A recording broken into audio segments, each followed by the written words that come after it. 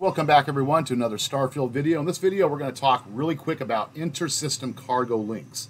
That's what this is right here, what this platform is. You use these inter-system cargo links when you are dealing with transferring of materials between different systems. Obviously, if you're in the same system, then you only use a regular cargo link. But a quick thing to note about these inter-system cargo links is they do have to be supplied with helium. And as you can see over here, and by the way, this is pretty much my home base of operations. And this works a lot easier if you kind of have a home base of operations to establish your inter-system cargo links. Because at that home base of operations, you can also have a supply of helium. Now, all you have to do to power your inter-system cargo link is do an output link coming from your helium storage going over to the actual little module over here.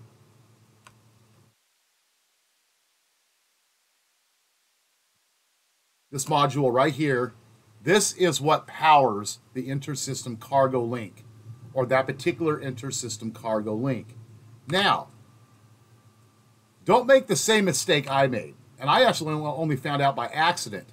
You do not have to supply helium power to the connected inter-system cargo link that this one is linked up to.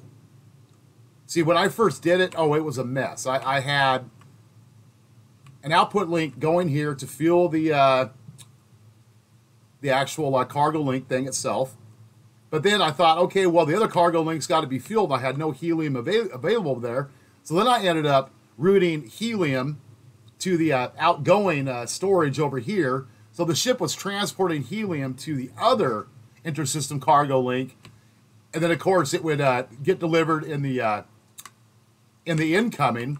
And then I had to put storage for the helium down here and then run an output link up to the little power box here for that particular link.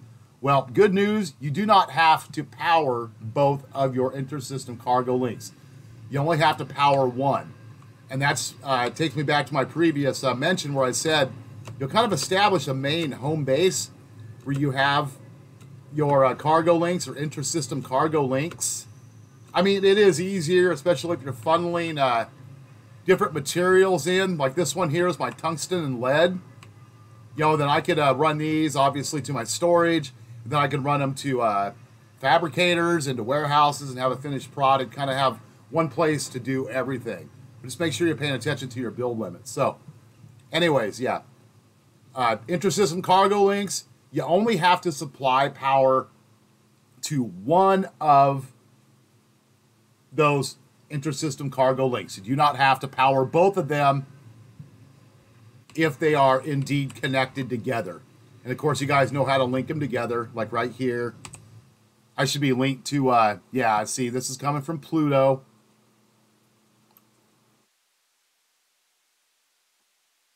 See, before I was sending helium off to Pluto, I was sending helium off to Pluto. So I don't have to do that anymore. So the ship is probably still trying to offload excess helium that it was carrying because it doesn't need to be carrying helium anymore. I didn't have to supply it.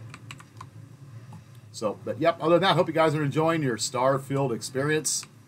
I know I'm just kind of out there catching up on past quests and working on different builds and whatnot. So I'll see you guys on the next STARFIELD video. Keep safe.